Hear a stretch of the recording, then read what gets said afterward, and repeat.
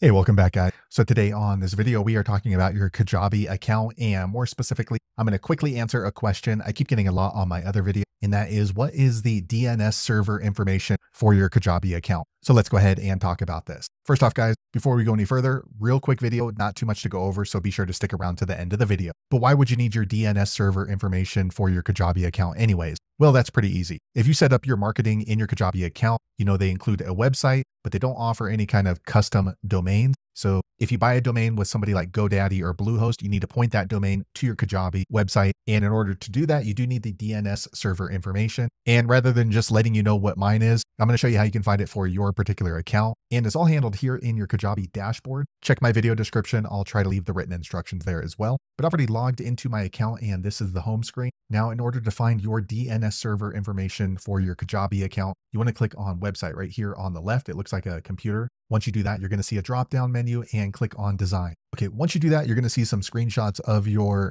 website on Kajabi. However, to find the DNS server information, click here. Site details, it looks like a little pencil icon. Okay, so once you do that, you're going to see your domain currently on Kajabi right here. And then to the right of that, you're going to see this button here called Manage Domain. Click there. Okay, so once you do that, you're going to see this button here, Set Up Custom Domain. Go ahead and click on there. Okay, here you want to go ahead and just type in the name of the domain that you're going to connect to your Kajabi. So type this in. All right. And once you're done, go ahead and click on Continue. Okay, guys, so here you're going to see the DNS server information for your Kajabi account right here. So I don't know if there's other name servers or these are the only ones. However, you definitely want to go ahead and go through that process on your particular account in case the name servers have changed. So with this DNS name server information, you're going to go ahead and just copy it to your clipboard. And then the rest of the process would be handled with your GoDaddy or your Bluehost or whoever you bought your domains with. And basically what you're doing is you're pointing that domain to your Kajabi account. So that way, when someone goes to that particular URL, your Kajabi information is going to pop up. So there you have it, guys. If you're wondering how to find your DNS name server information, that's the easiest way I know how to find it in your Kajabi.